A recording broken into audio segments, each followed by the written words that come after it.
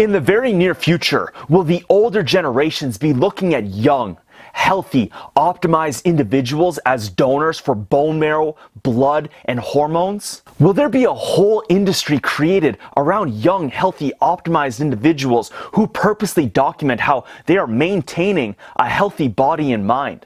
And will we even be creating facilities for these young, optimized individuals to live in so that way they can stay active and reduce any possible negative effects that is coming from society and the environment? In a new study shared by Dr. Rhonda Patrick, scientists have found that transplanting the bone marrow from young laboratory mice into old mice prevented cognitive decline, which helped preserve their memories and their learning ability. In the study, 18-month-old laboratory mice received bone marrow transplants from either 4-month-old mice or mice their own age. 6 months later, both transplanted groups underwent standard laboratory tests of activity level and learning, plus spatial and working memory. Mice that received young bone marrow outperformed mice that received old bone marrow, and they also outperformed a control group of old mice that did not get transplants. The recipients of young bone marrow retained more connections in the brain, or what is more known as synapses between neurons in the hippocampus, than did recipients of old bone marrow, even though they had the same number of neurons. Synapses are critical to brain performance. If further research confirms similar processes in people, the findings could provide a pathway for designing therapies to slow progression of neurodegenerative diseases, including Alzheimer's, that affect millions of Americans. We are entering an era in which there will be more elderly people in the population, along with an increased incidence of Alzheimer's diseases, putting a huge burden on the health system. Our work indicates that cognitive decline in mice can be significantly reduced by simply providing young blood cells, which act on the brain to reduce the loss of synapse relating to aging.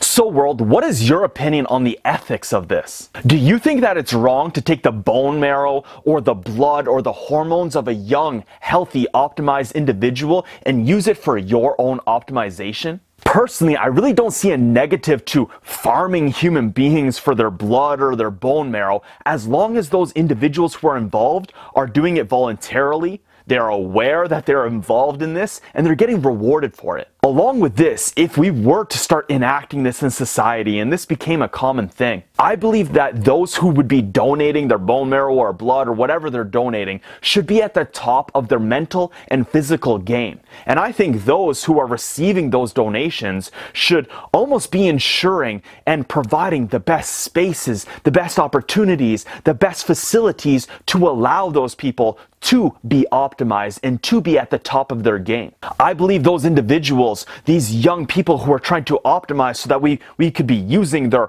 product, should almost have less stress going on in their life. Their work habits, all these things that are going on that negatively affect us as human beings, we should be trying to make sure that that's not happening to them.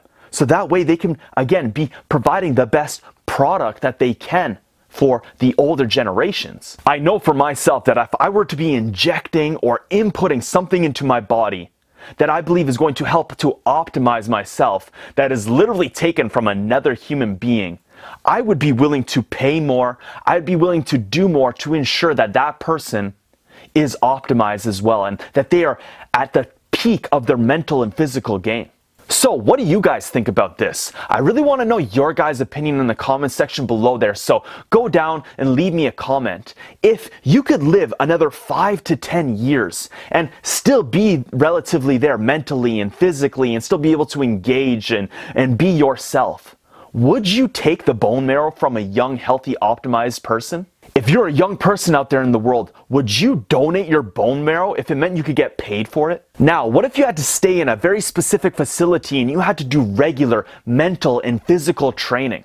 Would you still do it? Would you be willing to sacrifice the freedom of your life in order to be a more healthy, optimized individual, which could allow you to live longer in life and get paid to do it as well? Let me know your guys' opinions. Let me know, would you accept bone marrow? Would you donate bone marrow? Would you be an experiment for the world? Would you be an optimized human being and donate for the older generations? Or if you were an older generation, would you accept the bone marrow and blood and hormones of a healthy, young, optimized individual? And what is your ethics? What is your opinion on this whole thing? I really want to know your guys' opinions. I want your feedback, so go leave it in the comment section below, and on your way down there, make sure you go smash that like button.